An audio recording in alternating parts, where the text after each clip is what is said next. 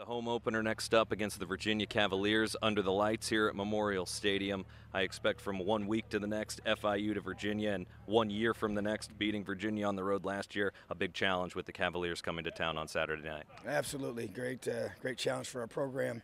Very well coached football team. Coach Mendenhall does a great job and his staff, and they're very physical, and they have an identity of what they do, and he's in his year 3 there and establishing that, and their kids play extremely hard, great on defense, and very good on special teams, and their offense is extremely explosive. So it's going to be a great opportunity for our young team, and a chance for us to grow as a team, from week 1 to week 2 is what you want to see, and thought our preparation this week has been very strong, but it's got to show out on game day. Coach, as you prepare defensively for that explosive offense, as you mentioned, what's the keys for that front seven to take those steps needed from 1 week to the next?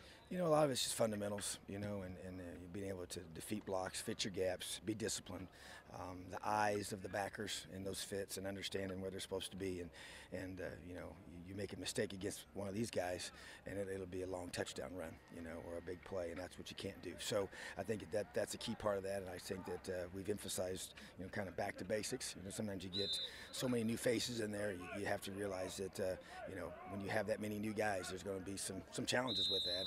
And so we've been trying to go back and get the fundamentals corrected. Coach, last week 10 different players had at least one reception as far as the passing game is concerned.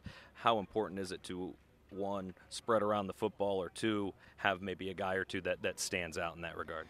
Well, the bottom line is that you want to be productive as a unit, and whether 10 guys catch balls or 3 guys catch balls, obviously from a defensive perspective, it makes it harder on the defense when you can't key on a certain guy.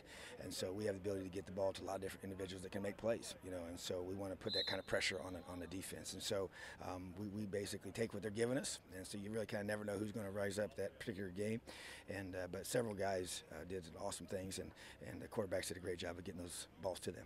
Coach, talk about the excitement from the team. One, it's always an important date to have that home opener under the lights with the big fans, or a lot of fans here supporting the team, but especially a year like this with the construction of the south end zone, the debut of the new Memorial Stadium. Absolutely. Beautiful, beautiful place. We just so appreciate those that have supported us in creating these opportunities, in the south end zone, and how awesome that looks, and then the renovated team room that we opened this week, and our guys really appreciate that, and it's making us a first-class program in how we look when people come to watch us and see our facilities. So those things are important, and our players do understand that, and it's just great to be home. We're excited to have a great crowd here cheering these guys on, and we feed off of that. We need you. We need the support.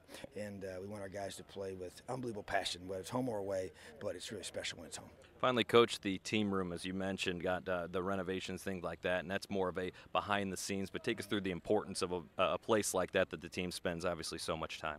Well, we do, first of all. So you want your guys to understand that they're important, and that the facilities that they have are first class, and also recruiting. I mean, recruits come through here. We do a lot of things out of that room in our recruits on their visits, and it sends a message that this place is first class, and obviously our school understands that, and they're investing in that direction. So it's a recruiting piece, it's a pride in your program piece, and it just allows you to be able to take that next step as a program.